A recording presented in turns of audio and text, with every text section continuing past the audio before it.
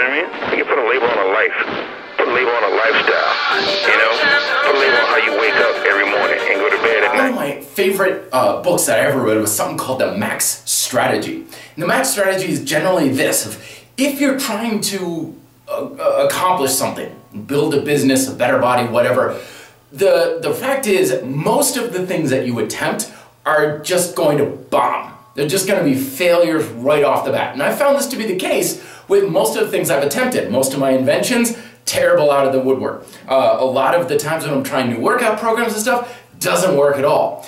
But here's the kicker, is that roughly about 20% or so of what you work on, okay, will work to some degree. Now, about half of that will work okay.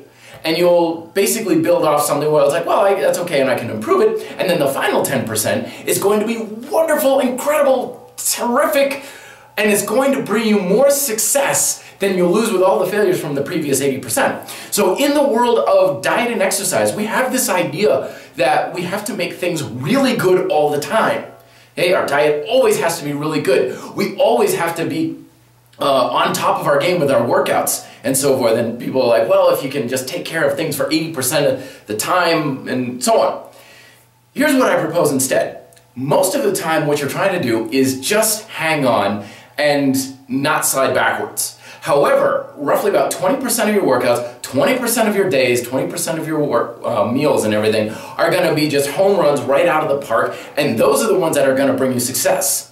The trick is remembering that they're out there and they're not going to happen all the time. They're not going to happen every week.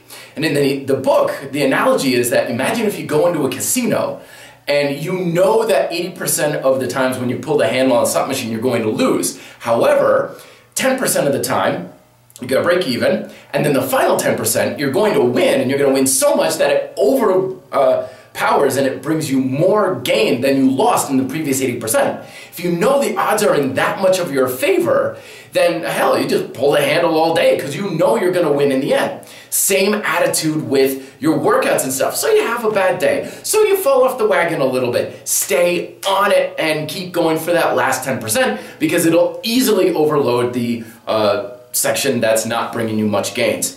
Thoughts down below. Till then, be fit, live free.